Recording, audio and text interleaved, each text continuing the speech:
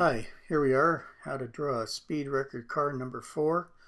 Sorry, I was gone over the weekend. It was my mother's 90th birthday and Mother's Day too, so I was out of town going over there to celebrate with her. So I wasn't able to post both days. In any case, here we go, and continuing on the side of the car now.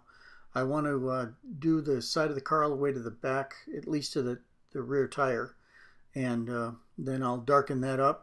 Then I'm going to work on the wheel and tire combination tomorrow, but I wanted to get this done so that I at least had a start at coloring in the lower side of the car as far back as I can get it. Like I say, at least till the tire. I know I'm not going to get all that done because I haven't worked on the spokes or anything on the rear wheel yet, but I wanted to get this to the point that we're making progress and moving along. And this is only number 4, so we're doing pretty well so far.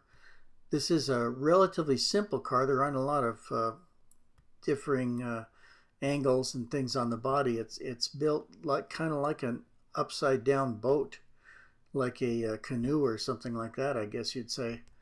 But you have to remember, this is even before World War I, and this is when planes were just what they were, and probably aerodynamics were not developed as well as they might have been. So people borrowed from other things, and I'm guessing that they borrowed from the shape of a boat, figuring that it moves through the water fairly well, it should move through the air, which is really a pretty good idea for what they had in the way of experiments to prove aerodynamics and see how they worked.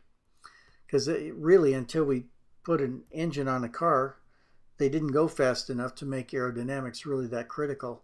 Until you're doing over 35 or 40 miles an hour, aerodynamics don't mean much. Even though it seems like a lot on a bicycle that you're working against, it's really not that bad. But if you were to do the same thing at 60 miles an hour on a bicycle, it would be almost impossible to work against it for any length of time, because it would just kill you working against the aerodynamics of a person that isn't streamlined. Anyway, so this car, like I say, did over 127 miles an hour, which is just unbelievable for the time. And I just think this is such a cool car.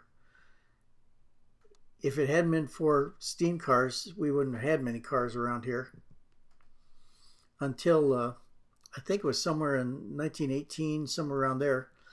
That was the first time that more gasoline engine cars were registered than steam powered cars.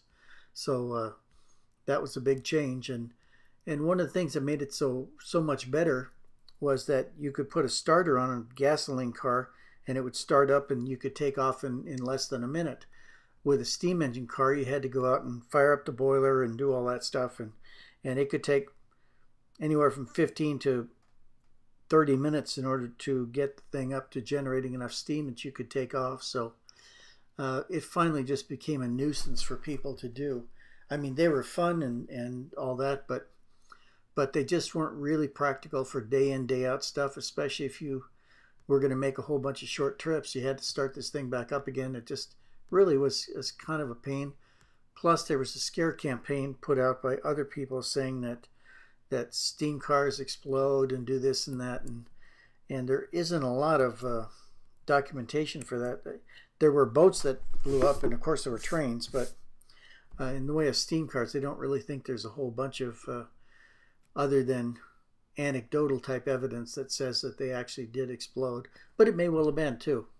I wasn't there, so just guessing. Anyway, okay, here we go. We got down to the back of the to the front of the rear wheel, and now I'm putting a little bit of the shadow underneath the car, and that's going to be extended outward too once I work on the wheels and tires. There'll be a shadow that's cast by the sunlight coming in from there.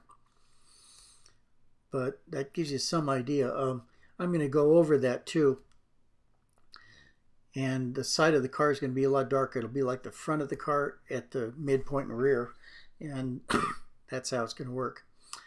Anyway, that's where we are for today. I hope to see you back tomorrow. We're going to do a lot more on the body and start on that wheel and tire and try and get that done so we can get this whole car done. I hope to see you then. Thank you. Bye.